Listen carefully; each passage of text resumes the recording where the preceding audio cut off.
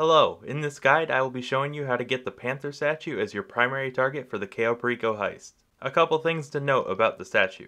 Firstly, it is a one-time heist target, meaning you can only steal it once. After you do, it will not be available again.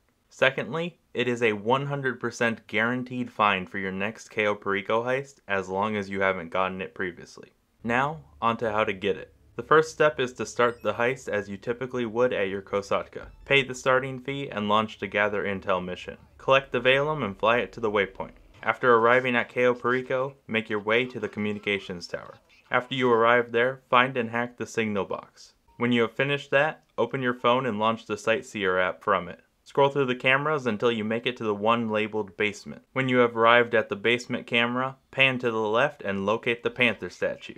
After it has been located, leave the island to complete the Gather Intel mission. After the Gather Intel mission is complete, you now have the Panther statue as your primary loot target. From here, complete the heist in any form you would like to steal it. Thanks for watching.